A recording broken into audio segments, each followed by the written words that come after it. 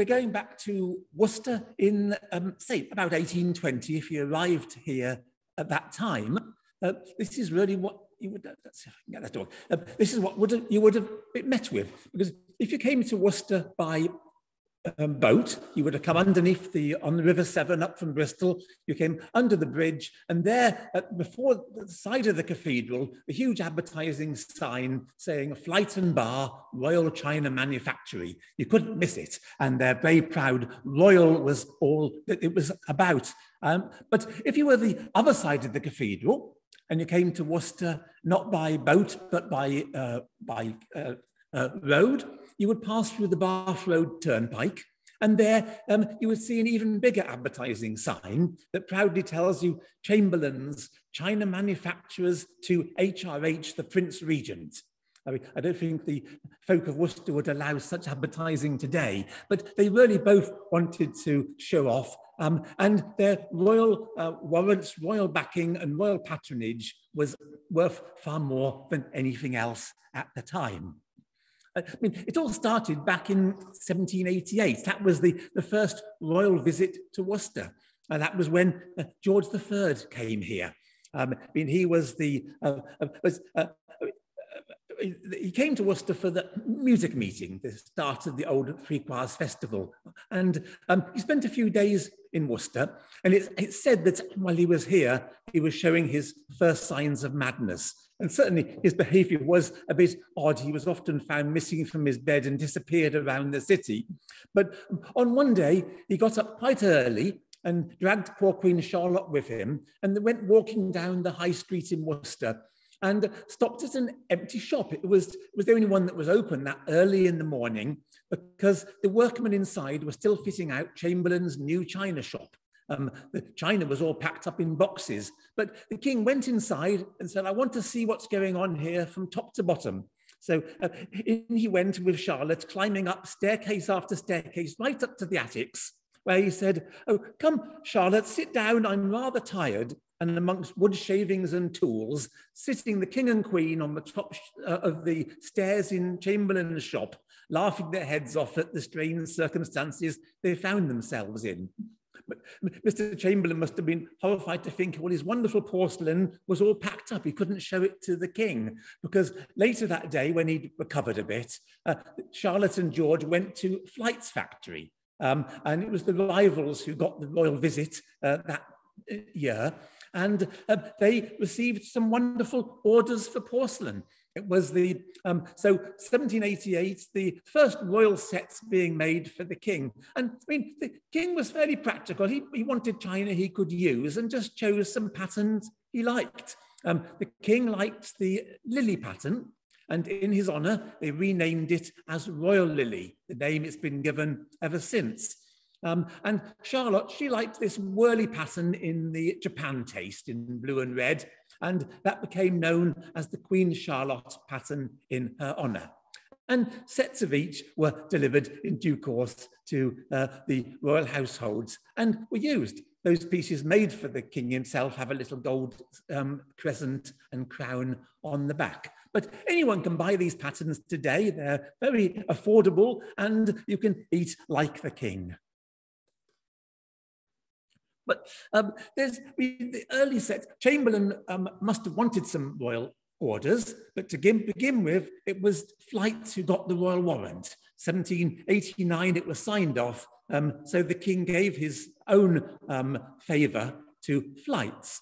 But Chamberlain were keen to supply a service, and this is perhaps the first of the Chamberlain royal sets that was produced around 1789 or at that time. It's known as the King of Hanover service, but it's a little bit of a mystery. A few of the dishes, like this one, have old labels on the back saying it was made to order for George IV to give to the King of Hanover. But as George III and George IV were actually the King of Hanover themselves, it's hard for them to give the set to themselves. So we don't really know much about it. But it's there in the royal households today. If you go into the Clarence House, in the entrance hall at Clarence House, you can see this wonderful display of a Chamberlain set with historical scenes painted in colours in the middle of it. But I think it's a little bit there by false pretenses, because it's said that it was the Queen Mum who bought it at the Grosvenor House Antiques Fair because she managed to get a very good discount. But it looks very nice in Clarence House. So it's become a royal set by default anyway. But there's plenty of them to join it. It was really the king's patronage was so important, and he did the good thing by persuading his family to start buying sets from Flights. It was the king's brother who had the first set made for him, and this was the next year, 1789.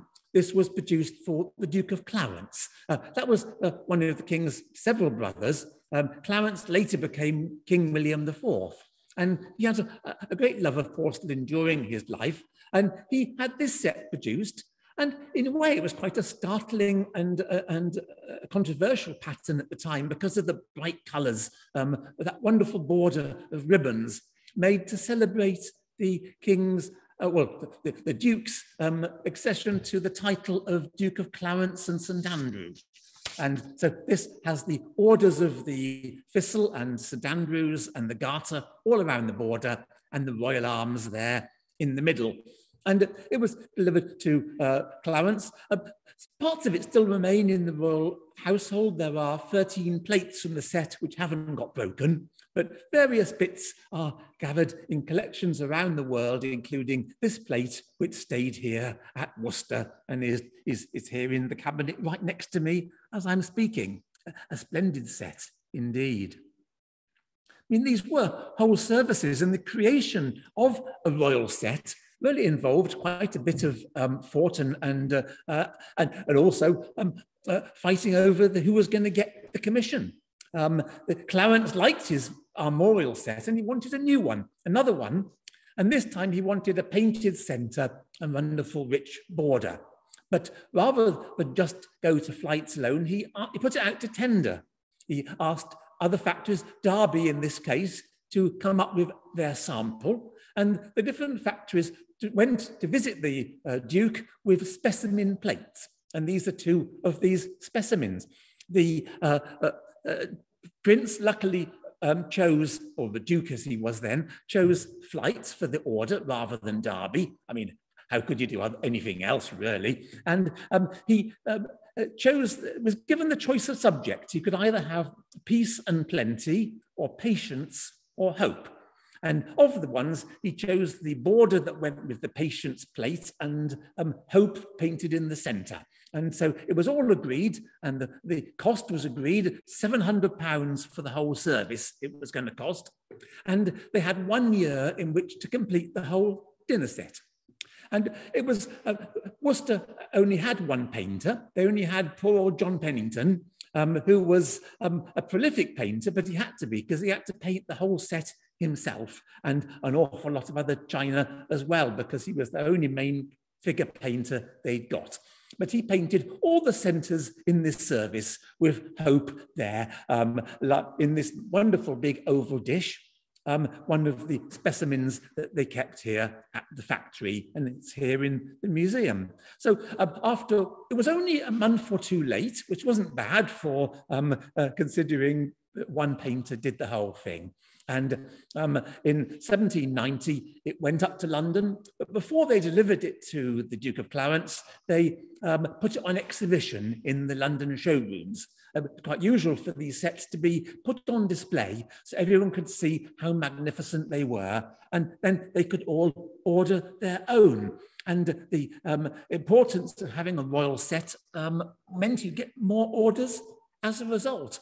And in this case, from other royalty. The Duke's brothers liked it. This is for another brother of the king. This was made for the Duke of Gloucester. And he had a set. He liked the one that Clarence had, but he said, I want colours. And he chose the patient subject that the Duke of Clarence had rejected. And so here we have the plate made for the Duke of Gloucester. And his set was produced with wonderful, rich, gilded borders. But it wasn't all the same subject. Rather confusingly, it was a harlequin set. This was to become the norm.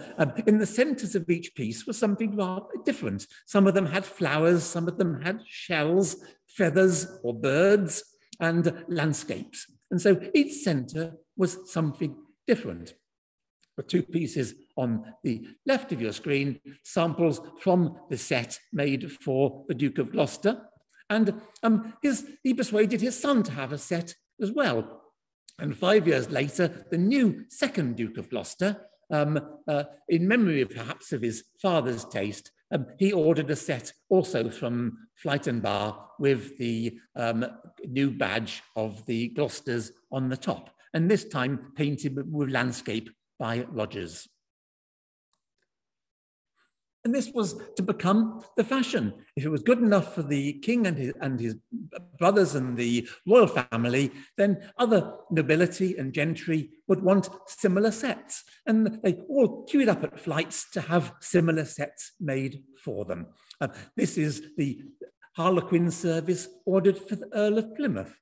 And for his set, he had, again, 12 plates painted with flowers, 12 plates had shells, others had landscapes, both in Britain and around the world, that reflected the travels that the Earl had gone on. And 12 of the plates had rather curious costume figures painted in the middle. You could have whatever you wanted painted on your Worcester plates. In this case, united by this amazing gilded border and a very splendid set as well. So, and everybody now wanted one. Viscount Gort had a similar set, and flights were kept nicely busy producing harlequin sets for everybody who would be able to pay the very huge price that they commanded. But the sets made for the king, perhaps, are the ones that we remember the most and the most important for getting further orders. And George III himself wasn't a particularly great customer. I mean, he bought a couple of sets from flights because he had the warrant for making these pieces, but they were perhaps splendid as well. Two sets ordered in 1805 and probably 1811, it's not quite sure when they were actually produced, but one has the orange border and pale orange ground known as Bar's orange in honor of the owner of the factory. It's a very distinctive color and was a favorite of Flight and Bar and Bar Flight and Bar as they had become when they received this order. The order from the king came to the London shop for a set with lovely blue ground, tooled gilding around the border with all the oak leaves and insignia of the king. And in the middle, very splendid royal arms painted carefully on every piece. And these services produced for the king's own use and promptly delivered to him in London after they'd been completed. But the king, I say, he was quite practical. He didn't believe just in having sets to show off and to put them away. They were meant to be used. And he certainly made every use of the services that were produced for him. In the royal household, one of the plates here shows that it's actually had quite a bit of use. The plate is well worn and rubbed. You can imagine endless helpings of royal kippers eaten off this plate, regularly used by George III himself and Charlotte. And so sadly a bit rubbed. But one knows from the specimens and from the teapot, which is also there in the royal collection, looking wonderful, how beautiful the gilding and the quality of the decoration on this set that the king used to eat off. But it was for a mere 2 sets for the king. Far more were ordered by his son, who had a great deal of interest in porcelain. These are specimen plates made for the first order from the Prince of Wales, who patronised the 2 Worcester factories very much indeed. The Prince of Wales loved porcelain in every ways. He felt he had to have initially some formal sets, and this was for state occasions, a rather grand set in the traditions of the flight and bar and the sets made for his father. Here we've got a blue ground with gilding. The prince favoured the wonderful raised tool gold that was hugely expensive, and the full arms in the middle. And in the factory kept back 2 specimen plates shown here, which was presented to the prince in order to choose how the set was going to look. So you've got a plain border or a rich gadroon edge. And rather curiously, the prince chose the plain one. For his taste, I would have expected a bit more complexity. But he had the set then produced with the rich gold border and the badges of the Prince of Wales plumes and crowns and the royal arms put on every piece. So here in the museum, we can see specimens that were presented for this set, and the real ones then went to the royal households and were used very regularly in different state occasions. But here we have other samples. What is always difficult in the museum collection is to know which one of these were actually made and which ones were purely prototypes and specimens, because you didn't necessarily have every set commissioned, and you didn't get all the orders. Factories had to submit their proposals in the form of these samples or specimens, and then customers could choose what they wanted, and hopefully they would win the day and get the orders. And in this case, 3 different sets from flight, but probably only one of them was ever actually completed. The set on the bottom, a cup and saucer there, beautifully painted with flowers by Samuel Astl's wonderful painting of the flowers. And all of these in the formal taste, with the prince's plumes and the royal badges in the middle. And these samples kept back by the factory for their own collection and their own museum. But of course, the Prince of Wales was really loved the different porcelain services being made for him. He's probably really reputation as for spending is greater than that of anything, and we perhaps rather sort of know him for his extravagance. And perhaps none more so than the Royal Pavilion in Brighton. That's probably what he's best known for, the sheer cost of that. But that wasn't the half of it. Brighton was just a mere part of his huge expenditure, and it was rather controversial just how much money he spent. But almost more than anything else, he spent a lot of it on porcelain. It was one of his many great obsessions. He just couldn't get enough of it. And the richer, the better. And so he ordered porcelain sets from all the china factories of Britain. He went to the Welsh factories and Swansea and Nantgarw, Derby, Spode. Everybody made a Prince of Wales pattern of one sort or another. And somehow the prince managed to find room for all of these. And occasionally he managed to pay for them as well, but not very often.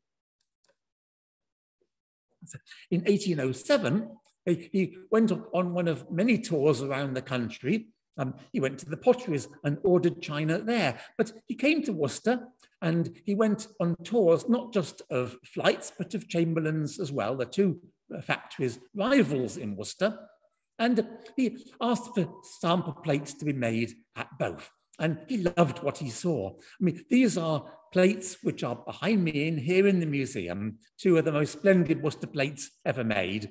And these were samples for services to be produced for the Prince of Wales in 1807.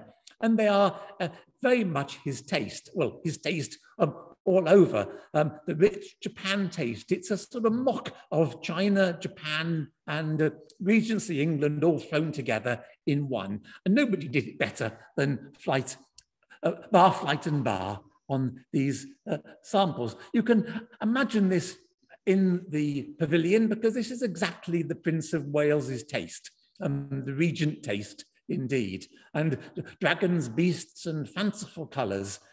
This looks the part exactly. So you could imagine this set in the Royal Pavilion. And that's where it was probably intended to go. But I fear it wasn't actually produced. Maybe it just cost too much. Or the prince's loyalty went elsewhere. For across the further down the road in Worcester, he was ordering other sets from Chamberlain. I mean, the cartoonists of the day made great fun. When he was the perfect target for the cartoonist. This is Cruikshank's satirical depiction of the Prince Regent and his extravagance. And he starts on the left there as a gent in his full royal regalia, then sinking to become no gent. And there he is with his mistresses and living it up in London and raking up huge bills. And finally, as the regent, he's there as an oriental pagod. He's in the pavilion at Brighton where he belongs and being made every bit of fun for the crazy taste that he had down in Brighton. And his porcelain suited this taste very much down to the ground. In this is just a typical piece of his taste in porcelain. And this is his commission from Chamberlain's. In 1807, having finished his tour of flights, he then went to Chamberlain's factory and had a good look round there and wanted to buy a wonderful sets and placed enormous orders for China to be made for him. He had to go and choose which pattern he wanted. And for someone as obsessive as the prince, that was extremely difficult. He went to Chamberlain's china shop in Worcester and saw samples of the patterns that they could produce. And they had a design book for him to look through. So he could choose a pattern that he wanted for his set. And that was impossible. He just couldn't make his mind up. He was a child in a china shop. And he said, he literally said, "I'll take the lot." And he really did. He meant it. "I'll have every single pattern you can show me." And he looked through the book, one of those, right? So he ordered a dinner set, dessert set, and breakfast sets, every piece to be a different pattern. Not one was to be left out. So the Harlequin set to beat all Harlequins was produced. Every piece was different. And from this pattern book, the plates were produced. Here they are, samples of plates. They all look like totally different sets, but they're not. All these are from the Royal Collection. These are pieces that were supplied from this wonderful order. These are part of the dessert service made for the prince. There were, the dessert set alone was 190 pieces and included 96 plates like this, and each plate cost £3 each. And that was an incredible sum of money, a huge cost, £3 per plate. And there were 190 pieces in the dessert set, and the dinner set was far bigger than that. The dinner set, of which here's part of it. Look at this. I mean, there are some of the tureens, each one a different pattern, each plate totally different from the rest. And the dinner set cost £2,539. We have the orders here at the museum in the order books. So £2,500 in 1807 was a vast sum of money indeed. And this was just for the dinner set. The 6 tureens, and here they are, here's one of them. There's one of these tureens. 6 soup tureens cost £24 each, and amazing decorations. You can imagine this in the pavilion in Brighton, couldn't you? It belongs there. So the set finally invoiced in 1816. That was 9 years after it was ordered. That's how long it took to finally complete the set. But the prince hadn't paid a penny by then, and he probably didn't end up paying for it at all. He certainly paid some of the bill, but they chased him for years to get the money for this incredible set to produce. The total bill from Chamberlain's in those same years was £4,000 for porcelain from just one factory, and mostly for just one dinner set. And so what would he do with it? Of course, these sets, it really was made to show off, but also these were used once in a while at the extravagant entertainments that the Prince of Wales put on. The main part of the set from Chamberlain's was delivered in 1811, and that was the year the Prince hosted the Regency fete. And this was it was in honor of the King's birthday. It was a supper for 2,000 nobility and gentry. Imagine inviting 2,000 of your friends to one dinner. And this was a depiction of it at the time. The main table, which was for 400 guests, was set up with the grand service. And the grand service was in silver and gold. The set commissioned by the prince from Paul Storr and the other royal jewellers, and laid down the table. The china that was used on this main table was included the Sèvres Louis XVI service that the prince had just bought.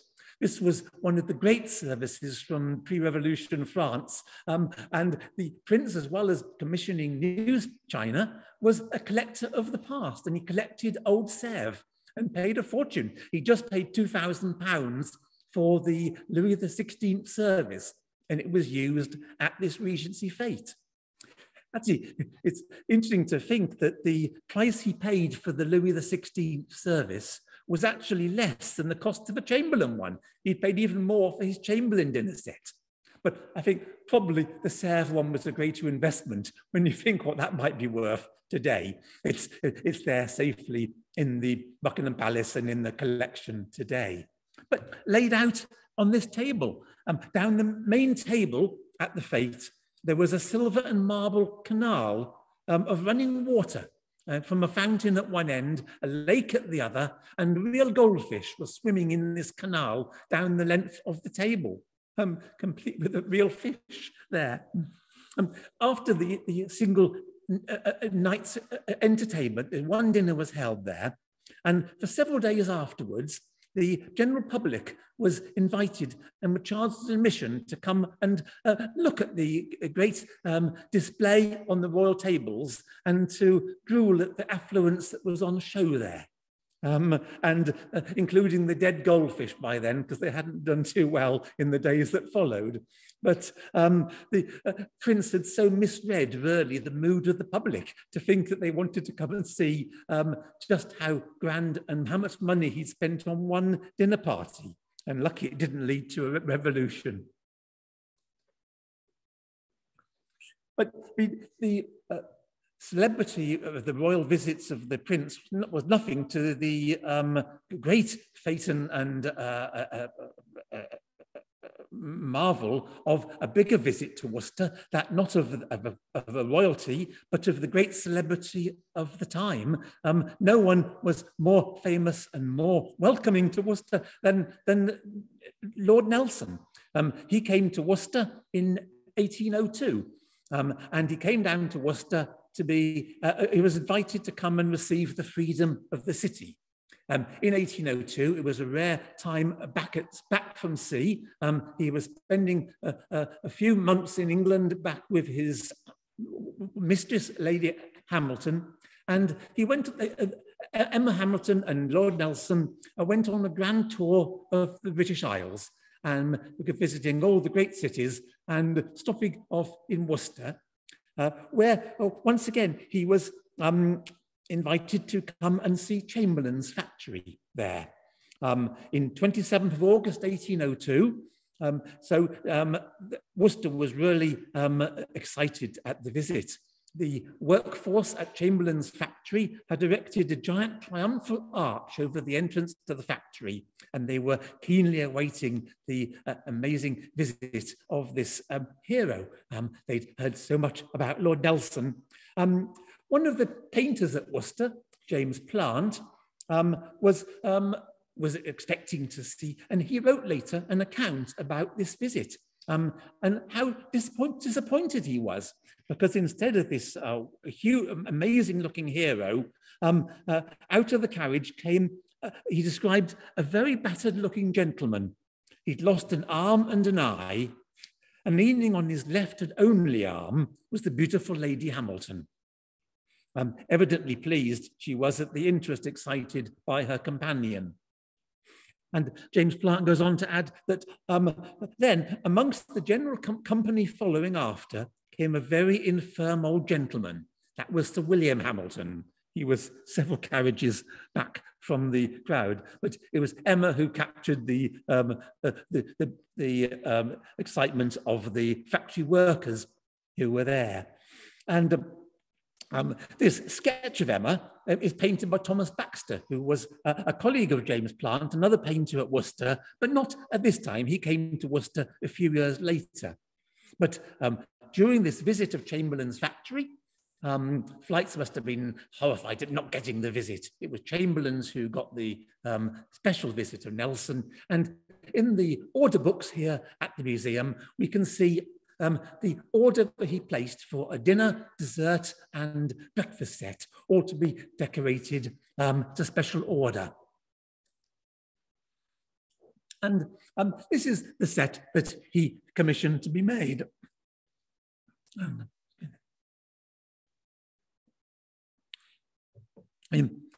Nelson went into the shop at the factory and chose his pattern to be made. And like many, he chose a pattern from stock. He went to the most popular pattern. He must have asked, which is the pattern that sells best? And it was this one, pattern 240, a pattern called Fine Old Japan, in the Japan one Imari taste. But the pattern alone wasn't good enough for Nelson. He wanted to go one better. So he added his own insignia, crests and badges to be painted in addition on every piece. And so the order lists the pieces that were made and how much he was charged for each one and for painting the additional crests and badges on the pieces that were made from. These are part of the breakfast set that was produced over the next 2 years and delivered in 1804 to Emma Hamilton down at Merton. And only the breakfast set was completed. This was the teapot that went with it, which we have here at the museum. Together, there is one of the chocolate cups that was produced. The teapot had the full arms of Nelson on both sides. The other pieces, just the crests. And also some sample plates were made for the dessert service. They were also going to have the full arms in the middle. But this set hadn't begun to be completed by the time that Nelson was sadly killed at Trafalgar. And so the dessert and dinner sets were never made. And instead, we just have the breakfast set to look at and the sample plates like these. In the pattern, in the border of the Nelson service, there's a little design. If you look closely at the border, there were some birds, 2 little green birds, quails, are hiding amongst the foliage. On many of the pieces, there are 2 birds, and these were painted when Emma, and they represent Emma and Nelson, lovebirds together in the border. And some of the pieces have just one bird alone, and these were completed after Nelson had died, and they represent poor Emma all alone, left behind. Well, this is the story, at least, that collectors of Nelsonia used to say when they were paying big prices for pieces from the Nelson service a long time ago. It's nonsense, of course. It's just part of the pattern, and there wasn't room for 2 birds on all of the pieces. But it's nice to imagine the story about and think of Emma and Nelson sipping their tea and drinking from this wonderful service and teapot. the painter Thomas Baxter knew Emma well and painted many sketches and designs of her when he was in London. At the time of the Nelson service, he was a China painter working independently in London. And he painted this plate, which celebrates or commemorates the death of Nelson at Trafalgar. And here we have Britannia mourning Nelson. But from Baxter's sketches, we know that Britannia here is really Emma Hamilton dressed up, and she is disguised as Britannia and appears on this wonderful plate by Thomas Baxter. And Thomas Baxter was infatuated with Emma, and he painted her in many times, certainly when he came to Worcester. Thomas Baxter moved to Worcester in 1814 to join Flight's factory, and he worked at Flight Bar and Bar, and he painted this vase, and he disguised it as a painting of Sappho from mythology. But Sappho is here, there's no doubt at all, but it was really his own muse, Emma Hamilton, painted on this vase by Thomas Baxter at Flight Bar and Bar. Because celebrity portraits were his speciality. And when he worked at Flight's, Baxter painted a series of these little cabinet cups, individual cups, painted with portraits of the greats of the day. He painted Emma, of course, on one of these cups. And also here we see the likeness of the king, George III, and there's the Persian ambassador, who was quite a sensation in London because of his exotic dress. And Baxter painted these from memory from his own sketches from the people who he'd known when he was there in London society. When he was here at Flight's factory, he painted perhaps his greatest achievement. This is Baxter's finest plate, I think. You can't get much better plate than this. Here, the Tragic Muse. This is painted with another portrait of an actress that he remembered from the stage in London when he'd seen her perform many times. And this is Flight Bar and Bar's plate of Sarah Siddons as the Tragic Muse after Joshua Reynolds. Thomas Baxter produced 2 of these plates, and from writings of the time, we know that they were sold to a collector in England for the massive price of 50 guineas. That was in 1815. About 50 guineas for one plate in 1815. That was a massive, massive price. But you can't get a much better English porcelain plate than this one. And the powerful painting of Siddons in the middle. It really is wonderful. This plate is sadly cracked, but it's still here. And 30 years ago, Dad and I managed to be able to save this for the museum, and it's in the case behind me. And it's worth a visit to the museum alone, just to marvel at this wonderful plate by Baxter.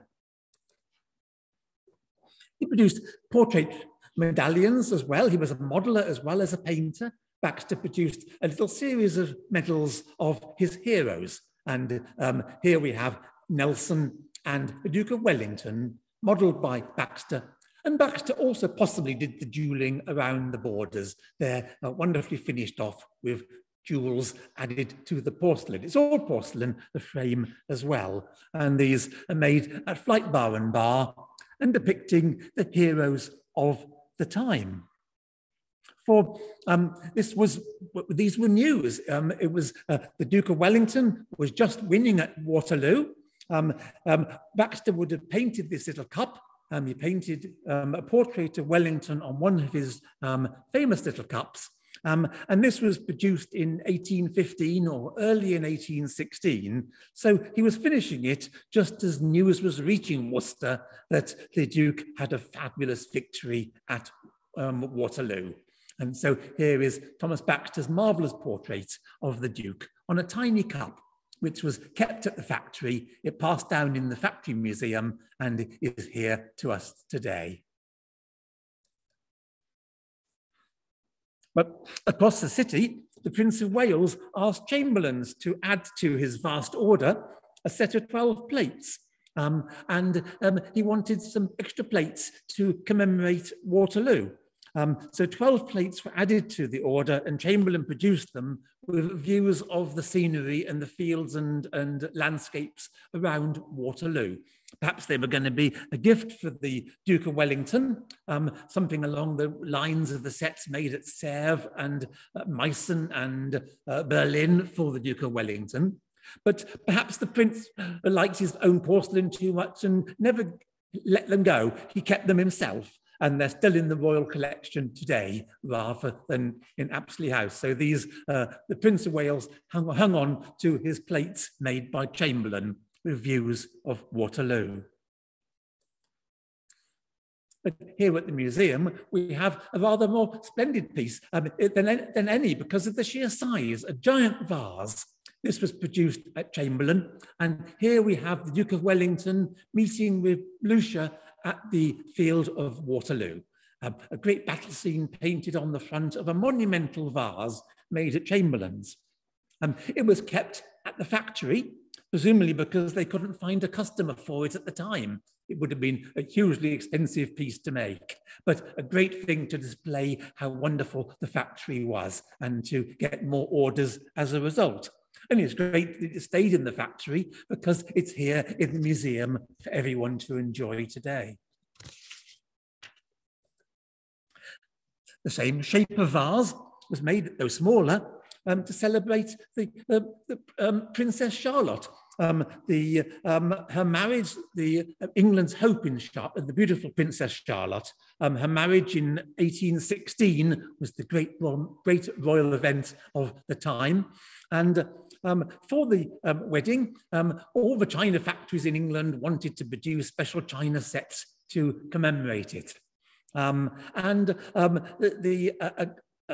Different manufacturers were asked to send samples for a special marriage set to be made.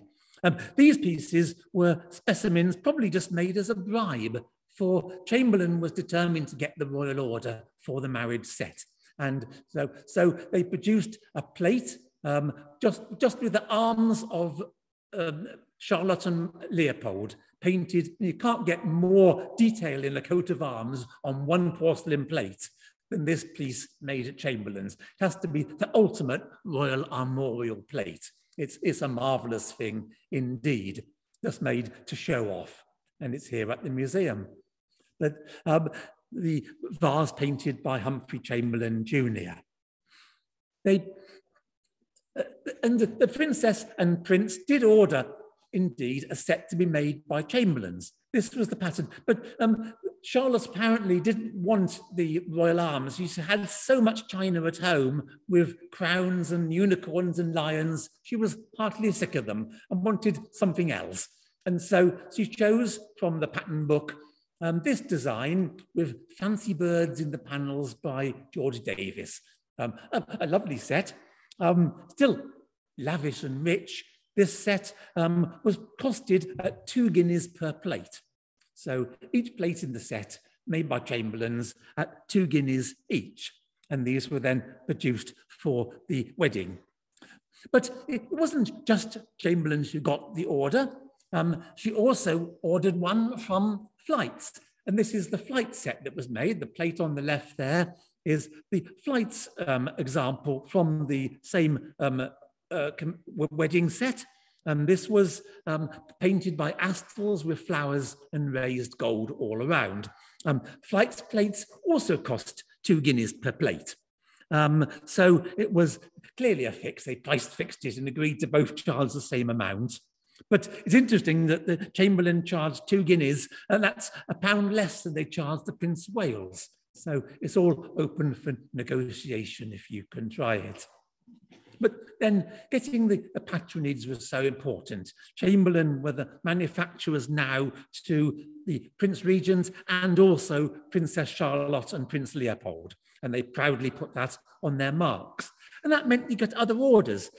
This set, you could buy a pattern from stock. Most people didn't have a special order. They would just choose nice patterns because of the reputation of the factory.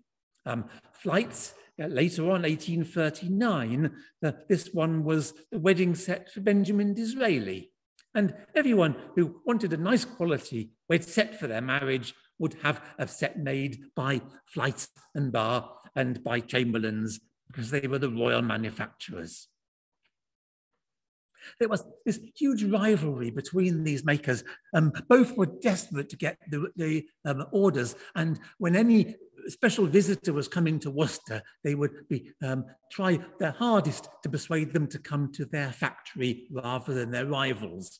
And it was the sister of the Tsar of Russia who was persuaded to go to Flights for a tour of the factory, and she chose a set to be made for her brother. It was a present for her brother, the Tsar Alexander I. And Flights painted the Russian royal arms in the middle. And look at that gilding. That's all raised up on the surface, hugely costly to produce each plate. And the quality indeed of the best English porcelain you could get.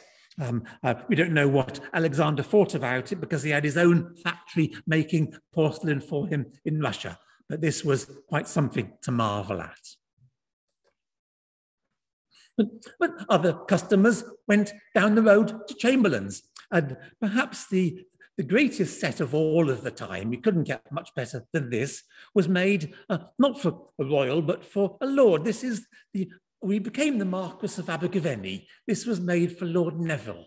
And his set, ordered in 1814, was really quite outstanding. And the full extent of the order one can understand from looking through the archives here, and the order book survives, so you can see what was made. There was a full dinner service and a full tea and breakfast service. These were set patterns. This is the Trafalgar border, but with room for the entire coat of arms of the Neville family, carefully painted on every single piece at great expense. And in addition to the dinner set and the tea service, there were also extra ornaments made, and it's the ornaments that are quite something that we can marvel at. Looking down the list, there were a set of vases. These are Regent ornaments, the shape named after the Prince Regent in his honour. There was a set of 7 of these were produced with different scenes from Shakespeare painted on each. The 7 vases costing an incredible £60 there in the order books. A single inkwell was made, inkstand, for Lord Neville's desk. Here it is, painted by Humphrey Chamberlain Jr. On the front. And here, the new long ink, it was described in the order with fawn and figures. It cost 15 guineas just for this one inkwell. And underneath the list, it lists the inkwell there at 15 guineas. It says models for crest, 3 guineas. That's the bull's head on the top. For the finial on the lid of the inkwell, Lord Neville had his own family crest of a bull modelled as the finial. So to make a mould specially just for this one inkwell, they charged him an extra 3 guineas. And so you could have your own crest put on top of the lid on your inkwell. That's the way to live, isn't it? And finally, in the order, we have the grace mugs, 2 grace mugs for saying grace, which means having a wonderful toast. And the toasting mugs are 2 giant double quart mugs, 2 quarts each, full of strong liquor, passing them around amongst Lord Neville's guests, drinking his toast. Aren't they fantastic? Painted by Humphrey Chamberlain there. And there they are in the order books.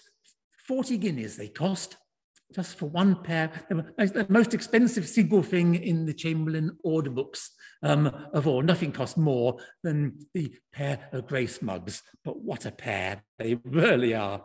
It was 50 years ago that my dad managed to save these for the museum. They were up for sale in London. He managed to get local benefactors to stump up the money and save them. And they were brought here to Worcester, where they've been ever since, and where they were made all that time ago. Painted by Humphrey Chamberlain Jr., the son of the factory's owner and one of the great painters of the time. William IV finally became king in 1830. And he remembered his old friends at Flights and had a service made for himself.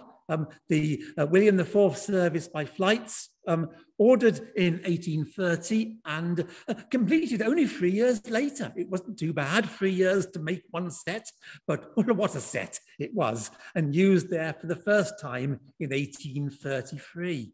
And it's still used every year for the on Garter Day. For the Garter Day lunch, the royal family, the Queen entertains with the Flight set still being used. In rotation, these sets are brought out once in a while for special occasions, and it's nice to think this set is still used. But I think, to be honest, they put the set out to begin with, and then they take the plates away and replace them with something a bit plainer to eat the food off. You don't rub your knife and fork against the amazing gilding here by John Bly.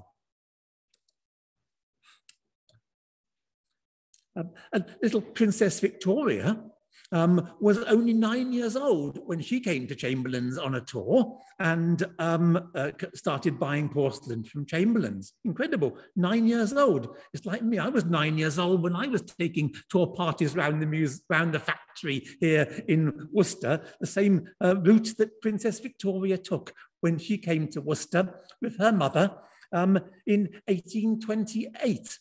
The princess was it was a little bit of a trick. It wasn't the princess herself, I think, who was ordering the porcelain. In the Chamberlain books, it shows Princess Victoria ordering sets of chinaware to be given as presents. And that was what was produced. This plate is tiny. It's only a little doll's house size plate, a child's plate, and a little miniature sugar bowl made of a view of Malvern. And her mother, the Duchess of Kent, was determined that her daughter was going to be queen one day. The royal succession line wasn't totally clear-cut. And so they went on a grand tour around the country and came to Worcester and had these little plates made. And they would then be given, the little princess would hand these on behalf of her mother to anyone who mattered, who could give influence in the country and in Parliament to say, my daughter Victoria is going to be the Queen one day. So there's the Queen's crown and the letter V for Victoria to make sure that she's going to be Queen. And thanks to the little Chamberlain plates, it all came to be. And a few years later, Queen Victoria came to the throne. But sadly, she didn't give Chamberlain the recognition they deserved. No big orders from Chamberlain for the coronation of Victoria. For some reason, Victoria likes Minton. I can't think why. And poor old Worcester missed out on that occasion. But perhaps at the time, royal tours of England were being done by others. And these are one of the first celebrity pop groups that went on a grand tour of England. This is the Rayner family, and they toured the country in 1827, and Chamberlain made these figures of them. The Rayners were a singing troupe from the Tyrol. They were they sang unique vocal harmony, including yodeling, which must have been quite something to hear and it was spectacular, apparently. Their speciality was a new song that they'd written for them called Silent Night. And we all know Silent Night today, but I don't think it would have been particularly silent, accompanied by yodeling and knee slapping in the Tyrolean way. And somehow the performance of the Rayner family must have been seen to be believed. And so they went around the country, and the Prince of Wales, they performed for the Prince of Wales. Well, he was now George IV, the king now. He wanted to give them a present. And so when they came to visit the prince, he had some old paraphernalia left over from the coronation, Prince of Wales plumes and things like that. And he gave them to the Rayner family, who for years proudly wore them in their hats. So here they are in their incredible hats with the Prince of Wales plumes doing their singing and dancing, and the figures made by Chamberlain to celebrate it. Not very many were sold. But finally, perhaps the most celebrated pop star of all came to Worcester in 1850, and that was Jenny Lind, the Swedish nightingale, one of the great singers of her day. And she went on a grand tour again around Britain, giving charity concerts with her amazing, beautiful voice. And there was, Chamberlain's produced a set as a presentation for Jenny Lind. This was the set. The illustration here from the Illustrated London News shows the set that Chamberlain's had made specially for her. It's their double-walled pierced porcelain, which was something quite new to be made in England, made here by Chamberlain's. And for a special set, they made the finials on the top of the covers, on top of the stoppers, in the shape of little birds. I think they're meant to be nightingales in her honour, but they look more like canaries, but they would have sung beautifully. And they produced this set and proudly announced they're giving it to Jenny Lind. But then, to shock and horror, she refused it. She wouldn't accept the gift from Chamberlain's because she insisted that all her concerts were done only for charity, and she wouldn't want any to benefit herself in any way. So she refused the Chamberlain set, and they had to sell it to somebody else, which was a bit of a shock to poor old Chamberlain's. But they got their own back as a few years later, they modelled her as diffidence and confidence to snuff out a candle.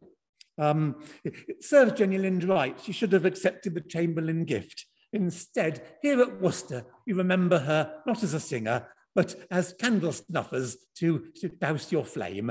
And the most famous pair of Worcester snuffers here of the Nightingales made in 1880. It's on this happy musical note that I'm going to end my chat to you today. Thank you very much.